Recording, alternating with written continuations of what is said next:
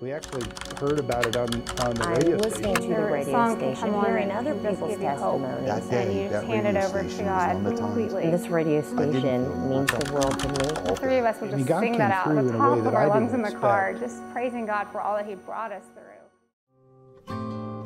I was baptized in Taiwan, but away from God for many years until recently, just about 6 months ago. And for some reason, it's kind of like a light bulb.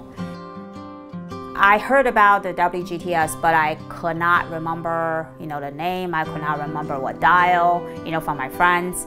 And one day on the way home, I was, just reminded myself. I said, oh, what was that Christian radio station? So I was gonna go home and Google. And all of a sudden, this car passed me, and I saw the bumper sticker, and I said, WGTS 91.9. I said, I think that's it. So I tuned into 91.9 in my car, and sure enough, there's a Christian radio station and all the music. I said, this is it.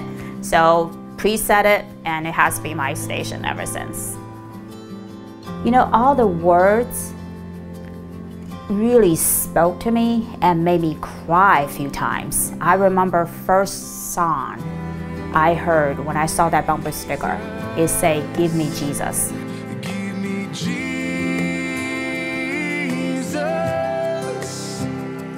You can have all this world. It just repeat, give me Jesus, give me Jesus. I cry like a baby.